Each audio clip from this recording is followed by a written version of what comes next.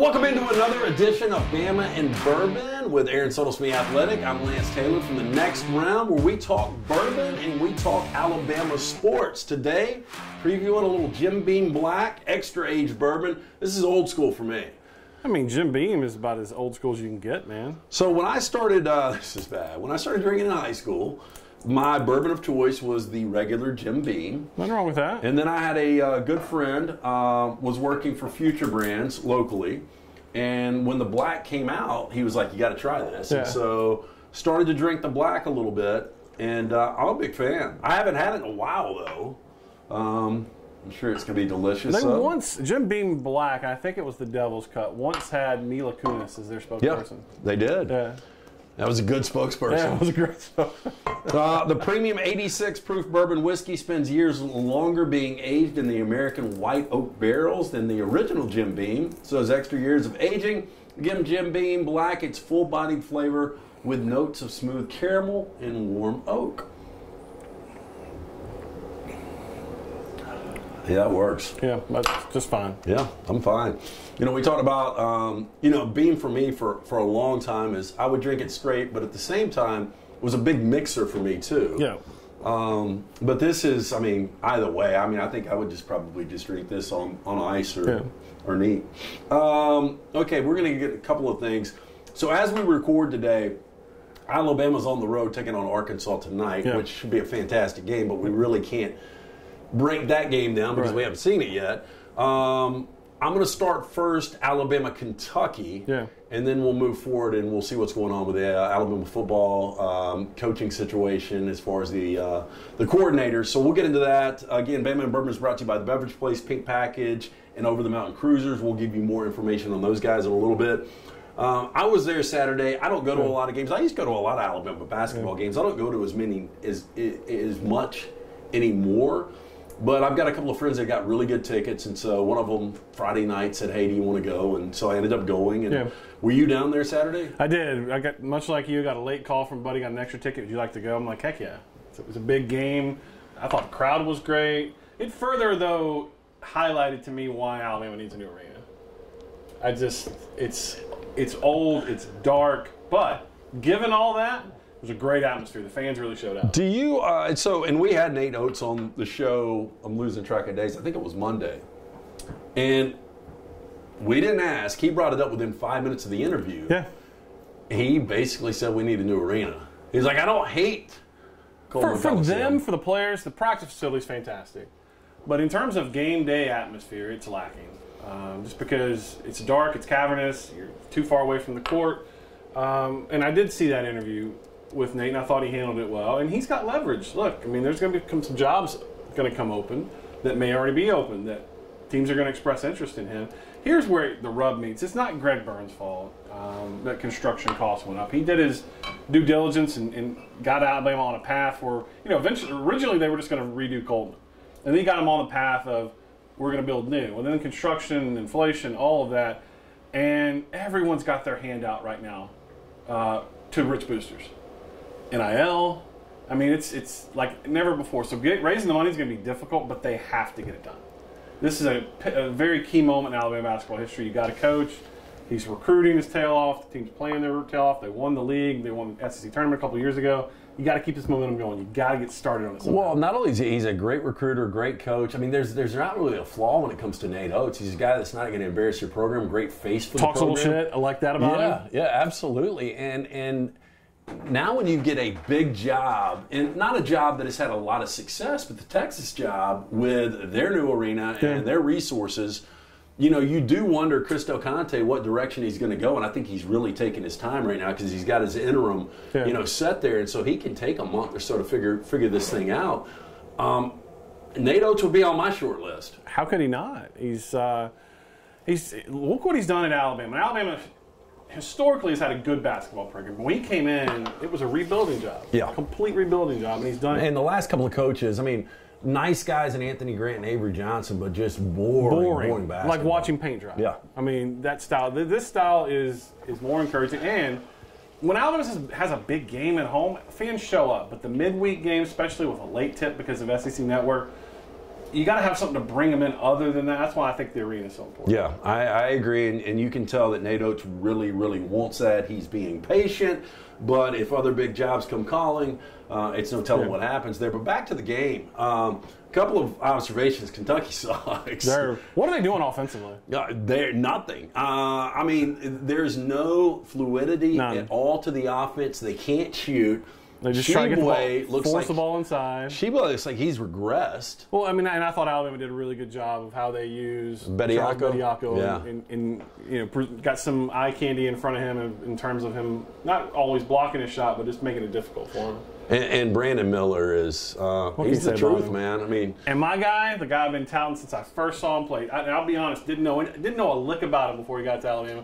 Mark Sears. Oh. Is incredible. Yeah, I when I saw that he was transferred, I was like, this is exactly what they've needed in the past, a veteran guard. Yeah. And only a junior. He's got another year left. Yeah, if he wants to stay. And Sears, he was playing with his hair on fire Saturday. I didn't know what was going on, and I asked Oates about it when we had him on Monday. I was like, you guys are up 30. And Sears is crossing the timeline and chunking it up. Yeah, within 10 seconds of the shot clock. I don't know what he's doing. But, yeah, I mean, and then, Quinterly coming off the bench. I mean, they've got really just a great rotation, perfect balance. And when they're not turning the basketball over, they're not going to lose. When they get good guard play, they are incredibly tough to beat. And tonight's, I think, a test of this team's maturity because they do rely on so many freshmen, and that's a hostile place to play. But if Arkansas goes in with a game plan of we're going to try to limit and take away Brandon Miller, which is what Kentucky really did in the first half. Brandon had 7 at half and he went crazy in the second half. Then, Clowney. It's Clowney's game. Yeah. So the Elite Eight run, I think it was, correct me if I'm wrong, 2004 when they lost to UConn. I never believed there were a Final 14 back then. This is the first time that I think I've ever watched Alabama basketball where I believe they can legitimately make a Final Four run. I think they're that good if they can stay healthy. Yeah, and I went back and watched the 2021 SEC tournament game against Tennessee and LSU just to kind of compare what that team was. And that was a great team, but they were so heavily reliant upon the three that if they weren't going to hit, it was going to be really difficult for them to win. This ain't Alabama. No. Alabama can win in a variety of ways. They can get inside. They can get to the rim. They can kick it, get inside, and kick outside and hit the three. They're a really good team. Yeah, and they've got an alpha right now, and Brandon Miller. I mean, he's that good. They've got great guard play. So I totally agree. Bediako was great. Oh yeah. I mean, that's the best I've ever seen him look, offensive and defensive in the same game. And a buddy of mine that it might have been Dunaway actually came down at halftime, and he was like, they make Kentucky look small. They're so long and athletic. Yep. And I think that's really what you want is a bunch of 6'8", 6'9" dudes, and then with really good guard play. So very impressive, at least to this point with Alabama basketball. It's Bama and Bourbon. When we talk Alabama sports, we drink bourbon. Right now we're trying out the Jim Beam Black Aged Bourbon. 86 proof, spends years longer being aged in those American white oak barrels. Very smooth, full body. Really like it. Bama and Bourbon is brought to you by the Beverage Place, located next to PGA Superstore on Highway 280. Pink Package, located across from the Target, next to Arby's on Highway 280. One-stop shop for liquor, beer, seltzers, wine, sodas, mixers, cigars, ice, even fresh lemons and limes. They open early, close late, open 9 a.m. every day except Sunday. Go see Chan, Joe, everybody there. We appreciate everything they do. Also brought to you by Over the Mountain Cruisers. We'll give you more information on those guys in a little bit. Alabama football. It's a 365 thing, and really college football now has become 365 with NIL, transfer portal. It never stops. But, the question everybody, or all Alabama fans want to know, Bill O'Brien, when's he taking off? And when's he going back to New England? And, what's going to happen with Pete Golding? Is Pete Golding going to get another offer? And if he did get another offer, you think it would be one of these mutual decisions or mutual agreements where Pete's like, new scenery, good for me, and Nick Saban at the same time, hey, bringing a new coordinator in, good for us. Man, every other day I'm hearing a different rumor about Pete Golding. Oh, he's going to Oxford. Oh, he's going to go to visit and link back up with Sark at Texas. Hey, he might go back with Loxley at Maryland. But guy's scheduled base salary is 1.6. So he's under contract there. If nobody wants him, then I would imagine he's going to be back. But I think it's incumbent upon, and I wrote this in The Athletic today, if I ask you, heck, Lance, if I even ask you 5 or 6 years ago, what's Alabama's identity? So ferocious defense. That's the first thing you tell them. Now it's, man, they've had some great quarterback play. You've got to have great quarterback play, no doubt. Now, Alabama's had a great run with Jalen and Tua and Mac and now Bryce. So they've had a run. But you have to have great quarterback play and still have a defensive identity. That's what Georgia has. That's what I was about to say. I mean, Georgia is, and everybody's talking about Georgia as the new alpha in college football, which you can't really deny because they've won back-to-back. And I'll say this, and I point this out in the article, even though they're the new alpha and everybody was crowning them, Alabama's still 3-1 against them. No, I get that. In the last 5 years. But my point was going to be, and I think you were getting to this, Georgia is playing like Alabama used to play. They're playing hungry. They're playing great defense. And although they don't have a 5-star quarterback, he's playing like a 5-star quarterback. He's an efficient playmaker. And that's what you got to have at quarterback. So when people identify Alabama right now as having an offensive identity, because of that, that's fine. But you've got to get that toughness back on defense. And Alabama has not finished in the top 5 in total defense in college football since Jeremy Pruitt was there in 2017. They finished number 1 that year. Ever since then, they've only been in the top 10 once. So they have got to, and don't tell me it's the dudes. They got plenty of dudes. Now, do they have as many on the defensive line like the caliber of Dalvin and Jonathan? Probably not. But they had Quentin Williams in 2018, and that defense was okay. They have got to get back to dominating on defense. And Kirby Smart said this, and I think it resonates with Alabama fans. We do the hunting. We're not hunted. And when's the last time when the game was on the line that Alabama defense had to have a stop, they were hunting rather than being hunted? Because A&M went right down on the field. Yeah, they didn't score. It's been a while. Ole Miss went right down the field. LSU went right down the field. And this is the biggest thing to me that points out something's got to change. Because Alabama was a decent defense this year. They were 13th nationally. But this one thing I'm about to give you highlights, they have to have a change. Auburn was a bad football team. Auburn was a one-dimensional offense. And Auburn ran for over 7.4 yards per carry and 318 yards in Bryant-Denny. Something's got to change. Okay, so back to Jeremy Pruitt, though. You brought up that name. Yeah. So Greg Sankey went on record, I think it was last week, and talked about the hires of Hugh Freeze to Auburn, talked about the hire of Bobby Petrino to Texas A&M, said, look, I didn't have to, that was A&M's on Bobby Petrino. The Hugh Freeze thing was different, and I think he had to get it somewhat involved. I forgot exactly what it was. But if Jeremy Pruitt was to come back to the SEC, how much does Sankey get involved? Do you think it's greenlit if somebody wanted him to come back? I think there are people within, and I know there are people within Alabama that would like to have Jeremy back. I know. In your personal opinion, I think you and I have talked about this, of all the defensive coordinators, including Kirby Smart, Jeremy Pruitt. You think Pruitt was the best? I do. I think he's. And I've talked to people that would agree with you. I think it's close. But they never said third and Jeremy. Yeah. It was third and Kirby. And I think that just highlights the aggressiveness between each coach. Now, Kirby may have changed since then, but I think Jeremy Pruitt wants to come back. I think there are people within Alabama that would like to have him back. Now, when Hugh Freeze got hired in his introductory press conference at Auburn, there was that rumor a few years ago, really more than a rumor, that Alabama was trying to bring Hugh Freeze in as offensive coordinator. You remember that? Yeah. And the thought process was, well, he wasn't. Alabama sort of got talked out of it, or the SEC blocked it. The SEC can't block it, but they can strongly advise against it. There's a case going on, I don't know that too many people know about. Lance Thompson's suing the SEC. Oh, I did not know that. Because he is alleging that he has been blocked from coming back to multiple stops. And so the SEC is saying, or Hugh Freeze said, well, that was never blocked. I don't know what the SEC's position on it. I would imagine if Nick Saban called Greg Sankey would say, probably not the best look to have one of the coaches that's still under investigation when he was a head coach at Tennessee come back to the program. But Alabama absolutely can say he's not been convicted of anything. We're going to hire him and then let it play out. But, Nick Saban is sort of a rule follower in that regard. So I don't know how it's going to play out. But Jeremy Pruitt wants to come back. I can tell you that. It's Bama and Bourbon with Aaron Suttles from The Athletic. Make sure you subscribe to him. Only $1.99. What are you working on right now? Well, I just dropped the story today about explaining some of the facts that I talked about there's changes needed on the defense, whether Pete Golding comes back or not. They've got to do something differently. Later in the week, I'm probably going to tackle the thing we talked about earlier. Is I think Alabama has to, in some regard, has to start making forward progress on a new arena. I think it's incumbent upon the leadership and the boosters. I know it's difficult when everyone's coming out wanting money for NIL and all this other stuff. Football is always going to come first, but it's a critical time in this basketball program's history. You got a good thing. you kind of want to keep it, so I'll be working on a column on that. Aaron Suttles from The Athletic. He's got his finger on the pulse. Make sure you download that app and make sure you subscribe. It's only $1.99. Bama and Bourbon is brought to you by Over the Mountain Cruisers, Southeast hub for the Toyota Land Cruiser. Nearly 10 years of experience servicing and outfitting Land Cruisers, OTM Cruisers. They've got the skills and knowledge to service and pre-qualify any Toyota Land Cruiser or Lexus 4-wheel drive and quickly address your needs. Go to otmcruisers.com for more information. Again, we always talk a different bourbon, and we are talking about the Jim Beam Black. I do like it a lot.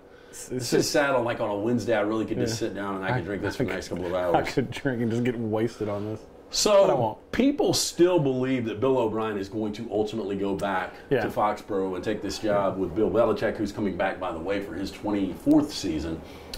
If that does happen, leading candidates right now, in your opinion, to become the next offensive coordinator in Tuscaloosa? I mean, my DMs are full of that same question, and I'm not being coy.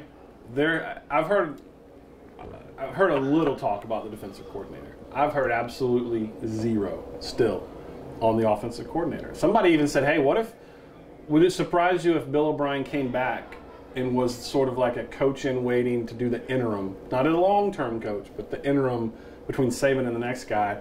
And I mean, that's not coming from Can you imagine what Bama fans would do? They go crazy. Now, this is not someone speculating that's going to happen. They just kind of threw it up as, hey, let's talk about this. But I still think he's going to go. Listen, he's got an ego too. Yeah. And he's been an NFL head coach. He hears all this too. Yeah, he hears that. And not only that, but listen, coaching for Nick Saban can wear on you. And when you're coming in and Nick Saban's kind of dogging you out and you've got your own ego, how much of that can you take? And so I think if Bill's got options, Bill will explore those options. You know, an interesting name that we heard this week because he was fired on Monday, and I don't get it, is Cliff Kingsbury. Watch out, Innisfree. We're going to have another Playboy offensive coordinator. Yeah, this one truly is single. Do you believe Kingsbury? I mean, I don't think it would be the worst idea. The one thing, obviously, I don't think it'd be the worst idea. I don't think it's absolutely a slam dunk either. Does that make sense? Yeah. Traditionally, what Alabama's had outside of maybe Loxley and maybe Sark to some degree is they haven't asked the offensive coordinator to do a lot of heavy recruiting. Now, Sark he's the reason that Bryce is at Alabama, no doubt. That's Sarkisian, and Loxley is a great recruiter, but Lane's an okay recruiter, but he's not top shelf. So that would fit because I don't know how much Cliff Kingsbury can recruit in this new world, but he's the name that's out there. I think, hey, how much cold water has been thrown on Garrett Riley? I was about to bring him up. Look, not the best lasting look, but, before that game, I heard that Kirby Smart was talking about when they were scouting for Cincinnati, I think it was in the Sugar Bowl or Cotton Bowl a couple of years ago, when they won on that last-second field goal. He said the one thing that jumped out watching Cincinnati on film was Tulsa and how Garrett Riley was running that offense and how unique and how different it was. And so he said he was extremely, impressed by that. You just wonder if Garrett Riley, I mean, the name helps, but, I mean, they were an offense that averaged 41 points this year. It didn't look good against Georgia. A lot of people don't look good against Georgia. Yeah. Do you think Garrett Riley's potential? I think he's a name you look at, but if I'm Garrett Riley, I have to think about, yes, going to Alabama is going to raise my profile. Yep. But do I absolutely have to be a head coach? Probably not. Probably not. Like after the season he's had, I didn't finish great, but his name's on people's list now. And so if your goal is to be a head coach, maybe you do come in for one season at Alabama, be Nick Saban's coordinator. You're going to get exponentially more coverage than you do at TCU. And more money. Maybe. Yeah, and more money. Yeah.